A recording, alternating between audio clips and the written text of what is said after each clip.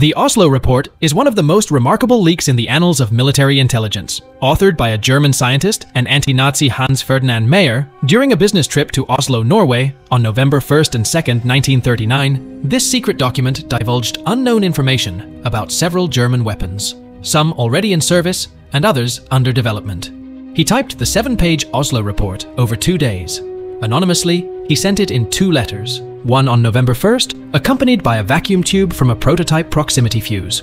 The British in Oslo received the anonymous letter on November 4th, 1939. At first, the report was ignored, but a British scientist evaluated the information as genuine. The information proved an invaluable resource for developing countermeasures related to navigational and targeting radars. This information aided the British victory in the Battle of Britain.